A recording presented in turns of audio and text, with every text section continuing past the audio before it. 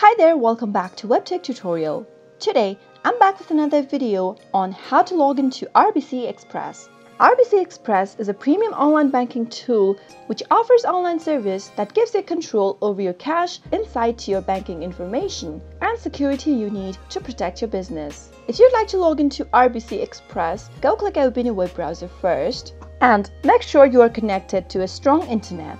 Before beginning, if you are watching us for the first time, subscribe to our channel by hitting the subscribe button and press the notification bell icon so that YouTube will notify you whenever we post a new video. Now in the address bar at the top, type in RBC Express, login and search. From the search results displayed on the screen, you can click on this first link that you see. It will open up a new tab soon after you do that. Now you'll end up in the sign-in area to RBC Express Online Banking. Start by typing in your sign-in ID into the first text box that appears on the screen. If you'd like the system to remember your sign-in ID so that you won't have to type in next time you log into your account, click on this box right here. But remember to uncheck this box. If you're logging into your RBC Express with a public or a shared device, then make sure to uncheck this box before moving on. Now, head over to the password text field and type in the password that is associated with your account.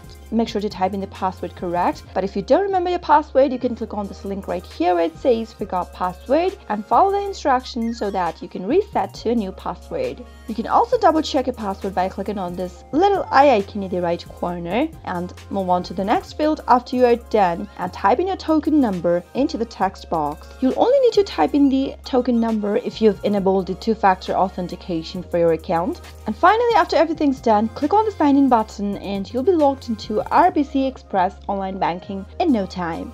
I hope you found the video to be helpful. If it was, go ahead and give us a thumbs up. Comment down below in the comment box if you have a question or a feedback for us. I'll be back soon with more tutorial episodes. Goodbye till then.